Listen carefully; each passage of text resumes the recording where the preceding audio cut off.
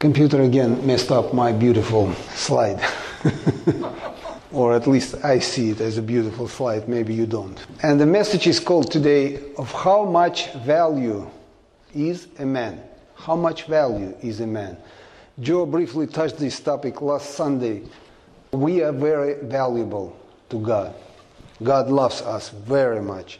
And because He loves us so much, He sent His only begotten Son, right?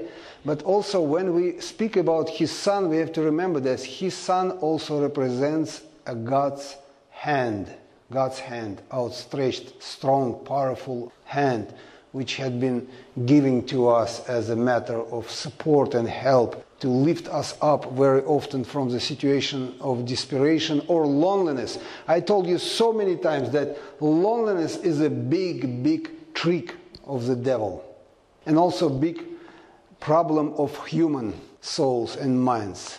The truth is that we are never alone, never. It is not possible for us to be alone because God is omnipresent. But the problem is that humans sometimes they feel that they are lonely. Not because they are lonely, but because they feel it. And in order to not feel it, maybe a little bit earlier, they have to commit themselves to God. And then they will always have companionship with God, wherever they are. Doesn't matter how many people around them. Actually, the truth is that some people feel lonely in the midst of a crowd. That's right. There could be hundreds and thousands of people around them, and they still feel themselves lonely. Because they're not their own best friend. Exactly. They have to have friendship with whom? Yourself. With God. With yourself, yes, and with God. And then loneliness will be gone.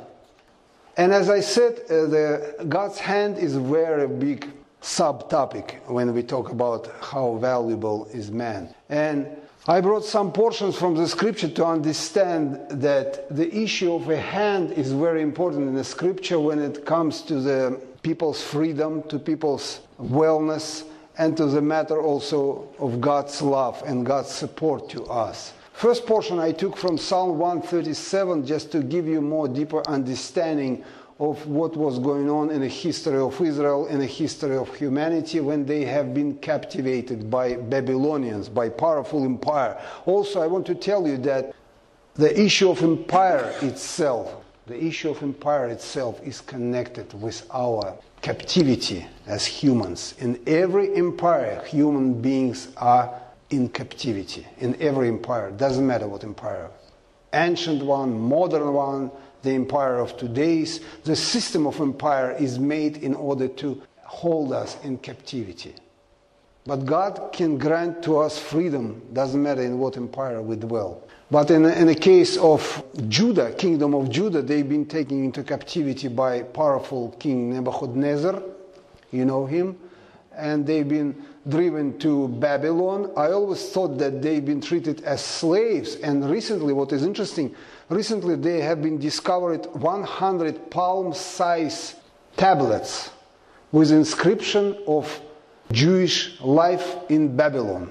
And in that inscription, there is information that they have not been treated as slaves. They have been treated as administrators. It's been given to them administration business, and also they've been merchants in Babylon. So Nebuchadnezzar was very smart. He took people from kingdom of Judah, brought them to Babylon, and let them be administrators and merchants in order to his economy prosper. He was a very smart and wise man.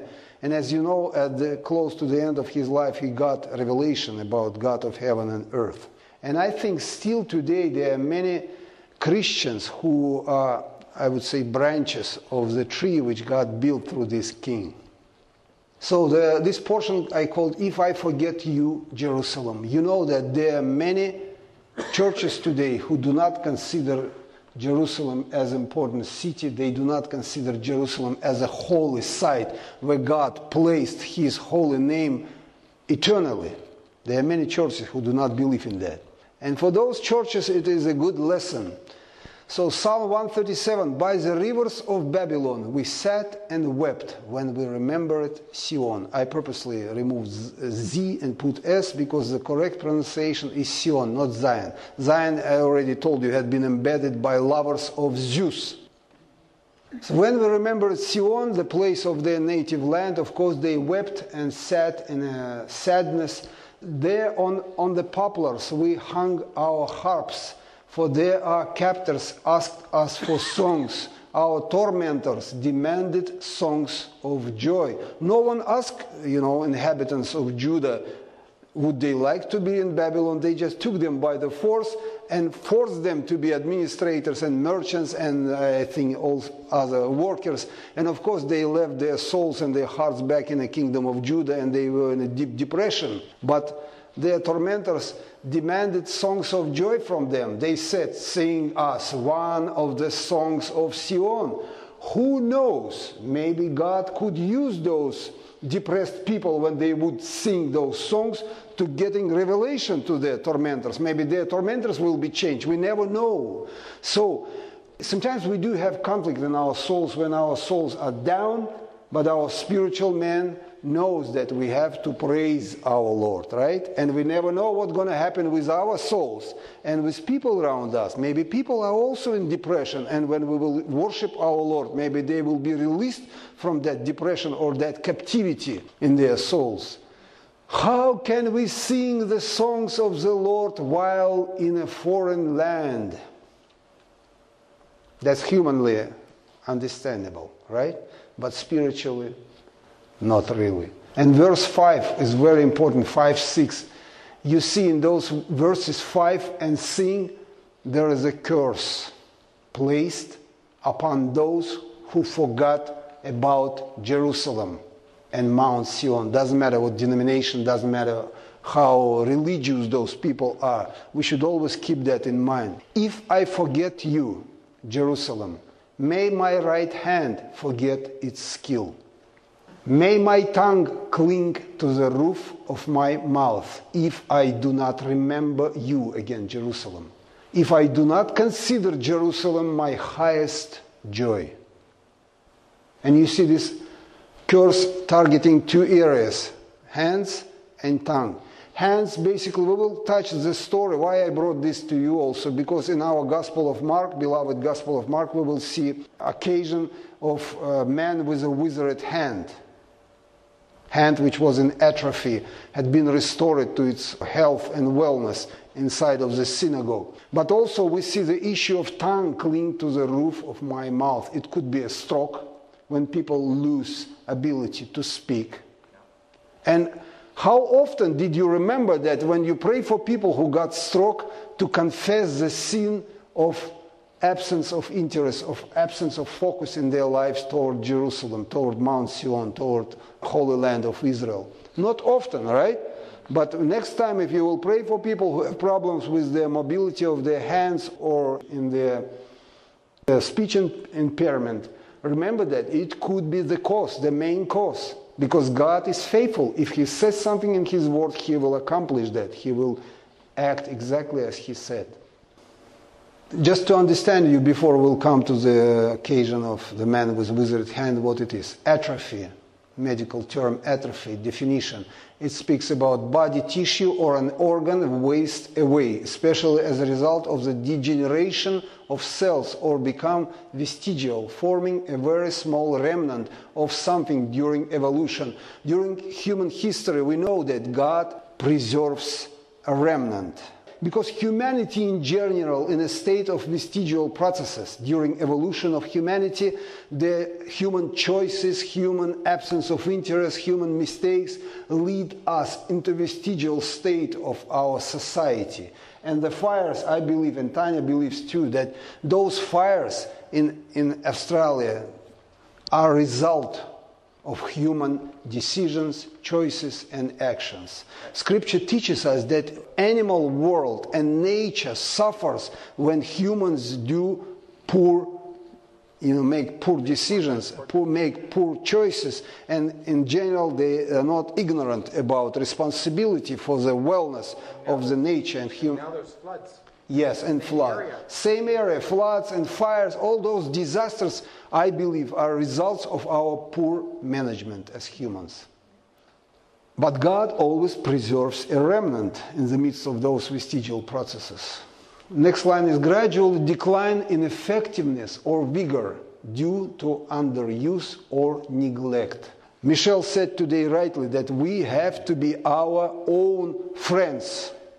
We have to be our own managers. Friend. Yes, best friends. We have to be our own best friends, because best friends know and understand any processes or changes which happen with their friend. We have to learn, actually. Naturally, we are not good friends of ourselves. We have to learn. If you're your own best friend, you're inclined to meet somebody who's going to be with you. Yes.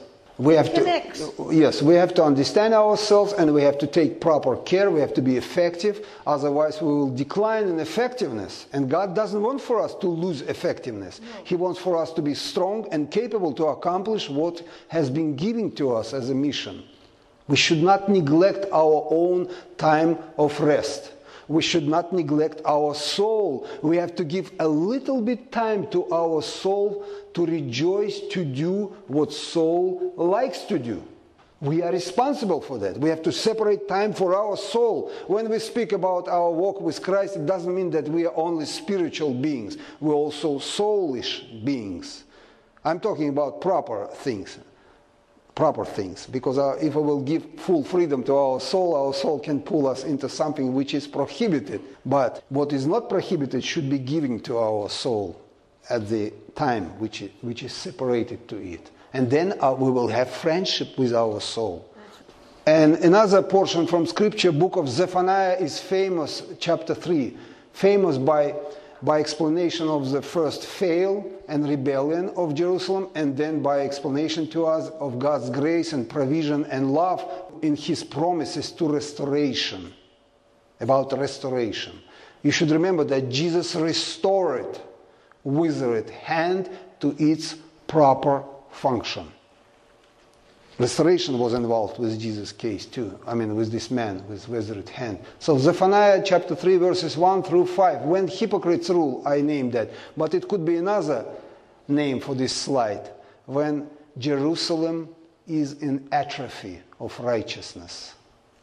What sorrow awaits rebellious, polluted Jerusalem, the city of violence and crime. Very, very sad message comes from Zephaniah. His heart is weeping about Jerusalem, which is supposed to be a holy city of the Most High God, and instead he calls that Jerusalem the city of violence and crime. Why? Because of rebellious people who dwell in this city. And also he starts, what sorrow awaits. Since our childhood, parents discipline us. For what purposes? So we don't to teach for us, do not get in trouble. Do not get those sorrows. This is right from wrong. Yes, they teach us, they navigate us down the life way in order for us to escape sorrows, because rebellion will always face a sorrow. That's God's promise through Zephaniah. No one can tell to Jerusalem anything. It refuses all correction. Tell me now, is it common to discipline children, to tell them what is right or what is wrong from the parents' side, or society is trying now to separate children from parents? If you will be too much, insisting to tell your children what is right and what is wrong, eventually they can, call to police and complain. They all know the number. Yes. And they can manipulate with this number. That's right. Even in school. Do you know how hard today for teachers to function properly in schools? Oh, that's tough. No one can tell to this city anything. It refuses all correction. It does not trust in the Lord or draw near to its God who wants to help, who wants to correct. And now, description of 4 groups of people who are responsible for this iniquity, for this rebellion. Leaders, judges, prophets, and priests. 4 institutes of those who are responsible for the situation. It's still today. What I'm talking right now, it's not only about ancient Jerusalem. I'm talking about modern Jerusalem. I'm talking about modern every city on this planet Earth. I'm talking about every church on this planet Earth. Every institution on this planet Earth. Same principle. First one, leaders are like roaring lions hunting for their victims. Its judges are like ravenous wolves at evening time, who by dawn have left no trace of their prey, no any mercy, no any compassion. Devoured everything. Nothing. Devoured anything and everything what they touch. Judges. What judges supposed to do? They're supposed to bring justice. Instead, they are predators. Partial. Yes. Its prophets are arrogant liars, seeking their own gain. Talked about that last week. Instead of bringing the truth, they just in a search of their own gain. Its priests defile the temple by disobeying God's instructions. If you will ask today in any church how many instructions God gave, do you still remember the number of instructions? 613. Not many churches will bring to you even number of instructions. I'm not talking about explanation of those instructions or knowledge about those instructions. And what it brings? It brings absence of cleanliness, spiritual cleanliness. So when we disobey God's commandments, we bring uncleanliness into our own lives and into lives of people who are around us. And I believe that land suffers because land is filled so much by this uncleanness, by this rebellion, by these pollutions. Verse 5, but the Lord is still there in Jerusalem, and He does no wrong. Why Lord does not remove Himself from Jerusalem? Because He promised to be there eternally. And same in our situations. In the midst of our lives, I would say at the center of our lives, there is Lord who placed Himself because He loves us. And any moment He can spark, He can shine right from the center of our lives in order to help us. That is why I'm saying when person feels himself or herself lonely, it is not because he or she is lonely. It is because they are blind. They are stubborn, they are polluted by something, and they are not able to stretch their hands and to look at the Lord, who is nearby to help. He is ready to help. Day by day, He hands down justice. Very interesting expression. Hands down. With the use of His hand, He puts down His justice, down to people. So His hand is connected with His justice. And He does not fail in doing that, says Zephaniah. But the wicked know no shame. They have no understanding and even interest about knowing that it is shameful to rebel against the Lord. It is shameful to rebel against God's commandments with an excuse of the grace, which is very popular today, to abolish any regulations of God with expression of grace. I am under grace, don't touch me. Don't tell me anything. That's right. Do not tell me anything. You are legalist. If you tell me something about God's instructions, you are legalist. Don't touch me. I am a believer of the New Testament. I'm a New Testament believer, so I'm under grace. I can do whatever I want, according to my cultural values, cultural traditions. Little more understanding from medical standpoint about withered hand, just for us to be experts. Hand atrophy is a condition that causes muscles of the hand deteriorate and wither away. Yeah. Actually, English is one of the most hardest languages. I can speak Turkish, I can say even words in Arabic, in Hebrew, in Greek. in Russian and Ukrainian, but when it comes to English, sometimes my tongue doesn't listen to me. Also called muscle wasting. Hand atrophy leads the muscles to begin to lose their bulk and strength. This in turn may cause a general decrease in the ability of the hand to move, of course. Health conditions such as Guillain-Barré and amyotrophic lateral sclerosis, or ALS, thank you, can trigger the deterioration of muscles all over the body, including the hand. This loss of movement increases the risk of a reduction in muscle tone or atrophy, especially in the hand. This disease kills the nerves which control the contraction or movement of muscles throughout the body. When enough nerve cells are destroyed, the entire body loses the ability to function. Entire body. So what Jesus has done with this man, he restored not only his hand, he restored his life to full capacity in front of people whose minds and souls were withered by their rebellion and the search of their own gain. They've had knowledge of the scripture, but because of the search of their gain, they denied those commandments. They denied God's mercy. They denied God's love and chased just their own gain and power. That is why they hated Jesus so much. And now we are ready to the gospel. See how big and long I've done introduction before we got to the gospel. Why? Because without previous introduction, we are not ready to grasp the full picture. Not ready. Gospel is not so simple scripture. You have to understand the conflict between religious leaders and Jesus as a hand of God. So it was great conflict between withered hands, minds, and souls and hearts of people, and God's hand which God outstretched to help them. Is it lawful on the Sabbath to do good, said Jesus to hypocrites in one gospel, and from another gospel we read that hypocrites themselves asked this question. Is it lawful to do that on Sabbath? Mark chapter 3, verse 1 through 6, a man with a withered hand. Again, Jesus entered the synagogue and a man was there with a withered hand. Was it visible? Do you know that Stalin himself was a man with a withered hand? But Stalin not only has been with a withered hand, he also was a man with a withered heart. That's what most dangerous. That is why he caused millions of people to suffer and die.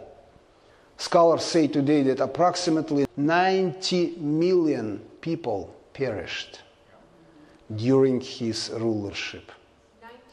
90 million. How many did Hitler kill?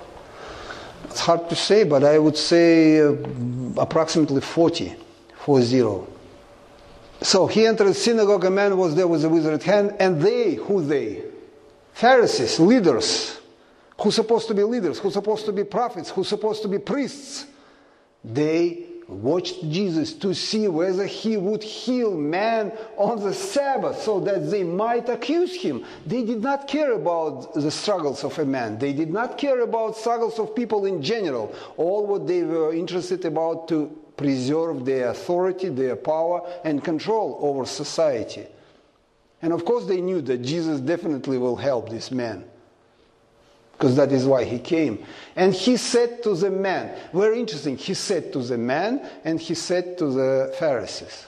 First he said to the man with a withered hand. And I want to ask you a question. Why Mark all the time repeats to the man with the withered hand, to the man with the withered hand? Why he repeats all the time that? Is it enough just to mention once? What he wants to tell us if he repeats several times withered hand? Remember what? That man was with problems, right? Physical. But was this man alone with a withered hand in this synagogue?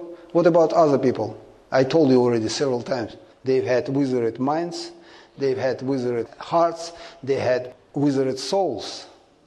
So he was not alone in this synagogue with his problem. There was full room of people with problems. But he said to him, come here.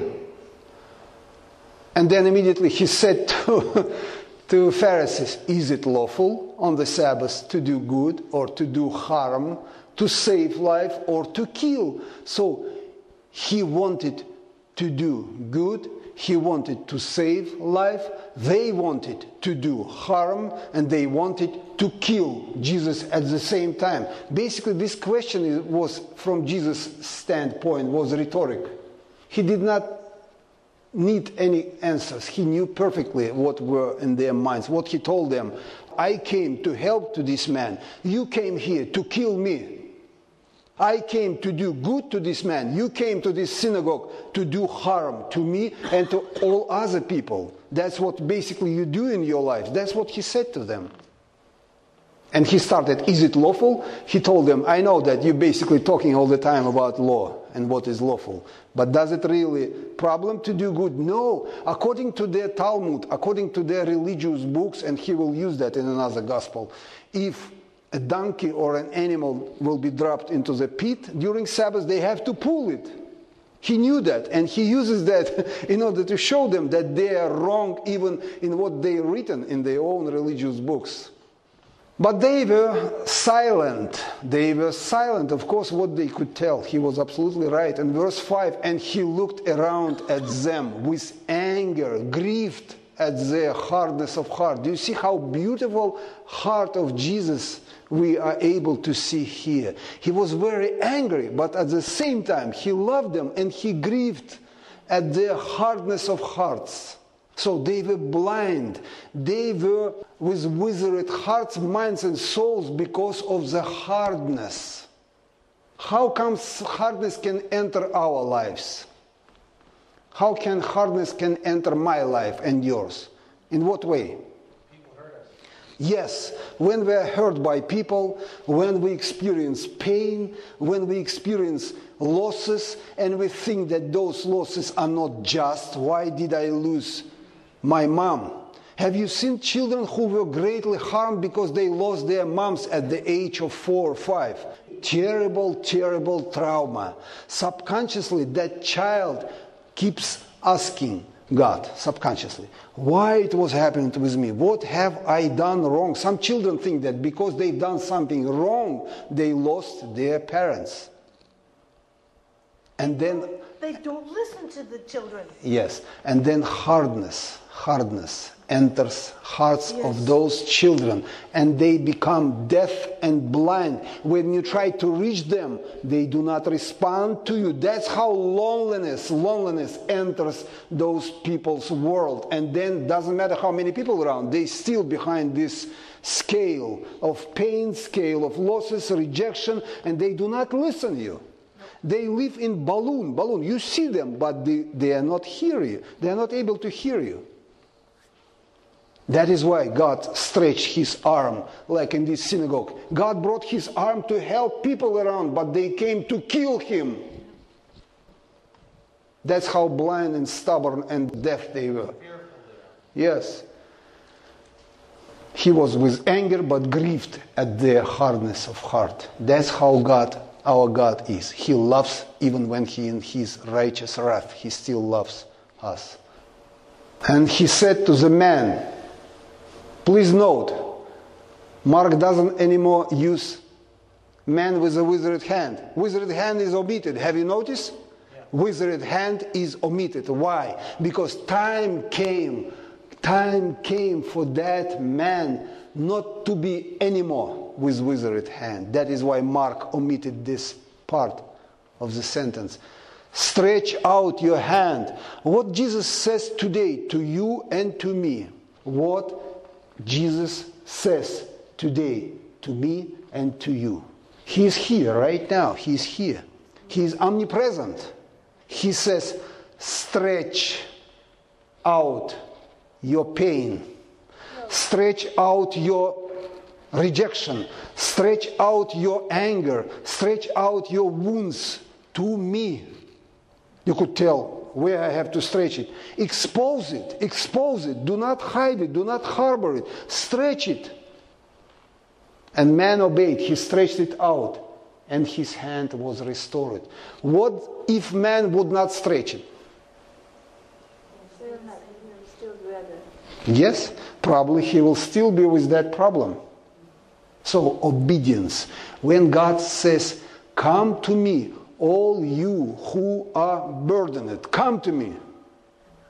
and I will give you rest. But we do not come to him. We have excuses. Why should I come to him? Why he didn't bring rest to me yesterday and 1 week ago or 10 years ago? I'm still troubled. Because we were deaf 10 years ago. If we hear it today, God says, do not harden your hearts right now. Do not make your excuses about 10 years ago. Be alive right now. If he wants to heal you right now, let him do so. Stretch. Our business is to stretch our problem to him. His business is to deal with that problem. His hand was restored. It doesn't say he was healed. It was restoration. Rest came into his life. Rest, completeness came into his life. Rest and completeness are the same. We're struggling not because we are not talented. We're struggling not because we are not enough smart. We're struggling because we do not have completeness. And God brought this completeness to us. It is called shalom. Shalom is completeness, complete support, complete capability, complete ability to function properly according to God's image in us, according to God's plan for us. The Pharisees went out, their reaction, and immediately held counsel with Herodians against Jesus, how to destroy him. That's all what they wanted, that's all what they planned, that's all what they were interested about. Please note, Pharisees and Herodians. Pharisees are Judaic system, Herodians are Hellenistic system. People who belong to two systems of cultural and religious systems, two worlds, but both hated Jesus, both Hellenistic and people who stayed in Judaism, they both hated Jesus because they were afraid of losing power and control over society. Herodians were a sect or party of Hellenistic Jews mentioned in the New Testament as having on two occasions. First in Galilee, they tried to annihilate Jesus, and later in Jerusalem, manifested an unfriendly disposition toward Jesus. Mark, Matthew, Luke, and Book of Acts speak about that. Just very briefly, point of view of Matthew. We should remember that Mark was the first gospel written. Matthew wrote later with the use of Mark's text. Gospel of Matthew chapter 12 verses 9 through 14. A man with a withered hand. Jesus went on from there and entered their synagogue. And a man was there with a withered hand, and they asked Jesus, says Matthew, Pharisees, is it lawful to heal on the Sabbath? Please note, in the previous gospel he says, is it lawful to do good or to do harm? In this gospel they say, is it lawful to heal on the Sabbath? So that they might accuse him. He said to them, which one of you who has a sheep, if it falls into a pit on the Sabbath, will not take hold of it and lift it out? Of how much more value is a man than a sheep? So it is lawful to do good on the Sabbath. Not heal, but to do good. That's how Jesus responded on this question. Also, he underlined that man is more valuable than an animal. Then he said to the man, stretch out your hand, and the man stretched it out, and it was restored, healthy like the other. Was restored, healthy like the other. But the Pharisees went out and conspired against him how to destroy Jesus. All what they were interested about, to destroy him, to eliminate obstacle for their rulership. This is last one. It's also continuation, if you notice, the book of Zephaniah. Also, what is famous book of Zephaniah, and particularly chapter 3, it speaks about God who is dancing. And his dance over us is like that. Literal meaning, I don't know, he's spinning from the right to the left or from the left to the right. I don't know. Scripture doesn't tell us. But he's spinning around people because of he rejoices over his children. That's what Scripture teaches us about. In that day, it will be said to Jerusalem, do not be afraid, Sion. And you know that Jerusalem is situated on Mount Sion. Don't let your hands be weak. See what God says? Do not let your hands to be withered. And how it is connected with our memory? What Zephaniah said in the previous verses? If I forget, what? Jerusalem. Jerusalem. Do not let, so what God says through Zephaniah, do not let you forget yourself to forget Jerusalem. Do not let your hands be weak. The Lord your God is among you as a mighty one who will save. He will rejoice over you with joy, with dancing, spinning. With joy, He will calm you in His love. He will rejoice over you with singing. He will calm you in His love. But we have to allow Him. We have to stretch to Him our problems. We have to expose our weaknesses. We have to expose to Him areas where we are withered. Let Him deal with that, but we have to be obedient. We have to be obedient. We have to be obedient. We have to deliver problem to Him. It is not about His inability to help. It is about our stubborn desire do not obey to Him. That's where problem is. He wants to bring to us completeness, but we prefer to stay in our cocoon, in our balloon. That's right. Let us concentrate now on our areas where we have this withered hand or withered emotions or withered hope or withered, I don't know what else, pain, something what is ancient, from ancient time. Maybe you've been offended by your parents, neglected by your parents in some areas, and you felt yourself lonely.